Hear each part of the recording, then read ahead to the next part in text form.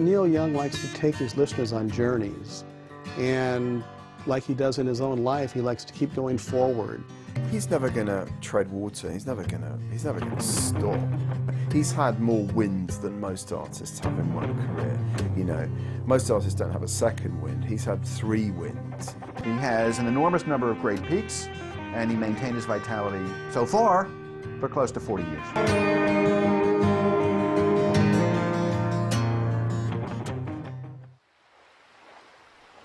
Following the muted reception to Zimmer, in January 1976, Young travelled to Miami to record an album of material with Stephen Stills. In April, the pair were to embark on a tour, but Young walked after only 18 shows and returned home to work on material for a new album. Released the following year, American Stars and Bars was viewed as a disappointment. Originally to be released as the album Chrome Dreams, 2 months before it eventually emerged, Young recorded a set of country songs for the first side, and the finished work was criticised for being uneven. You've got the one side which is kind of rocky, and the other side which is very, very country. I mean, it's almost straight country, the style of it. It's more country than Harvest, that album. And I think that rankled a lot of people too, because Harvest was the hippie country. It was the back to the land country. American Stars and Bars, just like Old Ways later on, is pure country. And the long hairs could accept country influences and folk influences. They weren't quite ready yet to embrace straight country. With American Stars and the Bars, he really lost his way, by which I mean it so happens that we have 2 completely alternate versions of the album, the so-called Chrome Dreams tapes, of which there are 2 separate versions, 2 completely different versions of that particular album, that was ready to go at the end of '76, and that he scrapped. The 10-track version of that album is as good, in my opinion, as On the Beach.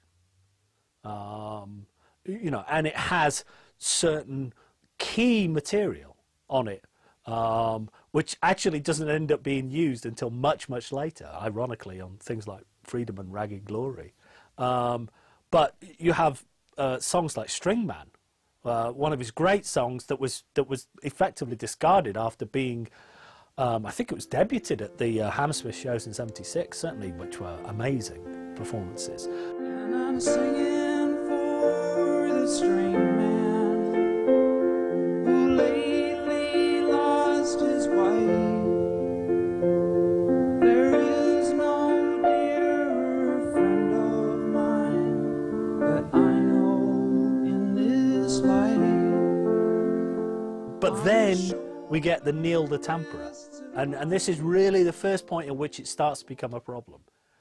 Ironically, much like Dylan, the same time period, you know, the point at which Dylan's tampering with his album starts to become a problem is round about the time of Desire, the end of '75. Same thing with Neil. He starts to twiddle with the thing. He starts, well, maybe I should rework it. I mean, as I say, we actually have 2 different versions of Chrome Dreams. Even that bloody thing he couldn't leave alone, you know, and there's all these alternative sequences, and you start to get a sense he's lost the plot slightly in terms of what it was ever about. And in Neil's case, I think he fell into the trap of trying to make the profound statement rather than saying, done, dusted, put it out, I'll make another record next year. Despite the criticisms, one song emerged as an undisputed heavyweight in Young's canon, Like a Hurricane. If ever there's an album that's made by one track, it's American Stars and Bars, because it's lifted by Hurricane, which of course goes down as one of the great Neil Young guitar epics. He can come up with Like a Hurricane, and that's absolutely brilliant, because he can do that. He is so prolific. He is always writing, he's always recording, you know, and it's an odds game. I mean, not every song is going to be Like a Hurricane. Not every song is going to be brilliant. So you record it, you shelve it, maybe you use some of it, pull it out later, which he's done. I mean, he's recycled ideas from other songs as well. But, I mean, he's the kind of guy that you always want to gamble on, because there's going to be a Like a Hurricane coming down the pike someday soon again, whether it's this album or the next album. There's always that gem that he's always going to come up with from somewhere. It's almost impossible to talk in terms of him getting better or progressing, or it is what it is. It's a fantastic sound. He hit on that sound very early on with Everybody Knows This Is Nowhere, and he was still doing it on Hurricane, and he's still doing it certainly in concert to this day. Young's next album would see him return to Nashville and both his country and folk roots.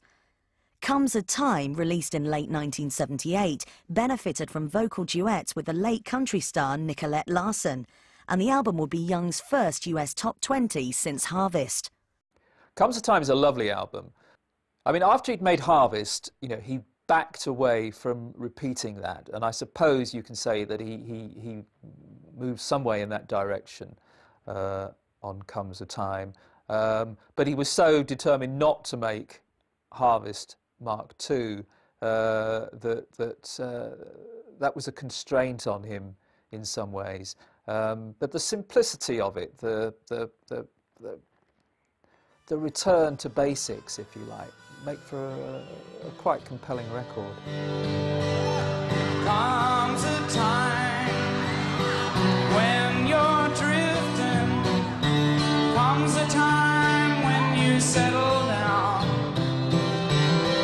Comes a light, feelings lifting. Comes a Time always is sort of positioned as a sequel to Harvest, but in many ways it's much different, because whereas Harvest, part of it was recorded in California, part of it was recorded in Nashville, Comes a Time is truly like a Nashville production, as it were, and much more produced than Harvest, because it just, there are violins happening, you know, the overdubs are, you know, a little more pronounced, and it doesn't quite have that, I don't know, the folky elements of Harvest that seemed a little more real.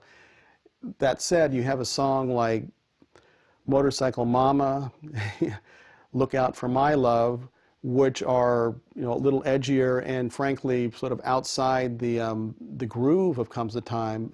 But those are examples of how Neil would drop certain tracks into the flow just to sort of jar the listener out of the flow of the record as it was put together.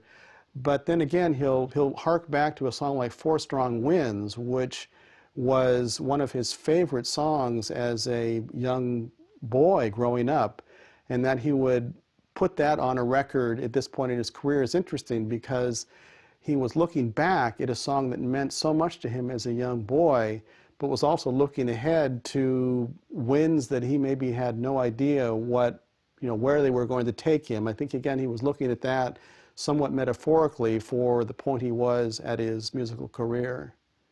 Like After the Gold Rush, it's a record where the melodies just keep on coming, the tunes just keep on coming, but they're straighter than the tunes on After a Gold Rush. They are because the basic mood is a bunch of love songs. They're not quite as reflective. They don't have that that quality of depth that the tunes on After the Gold Rush come to seem to have after you've listened to the record a few times.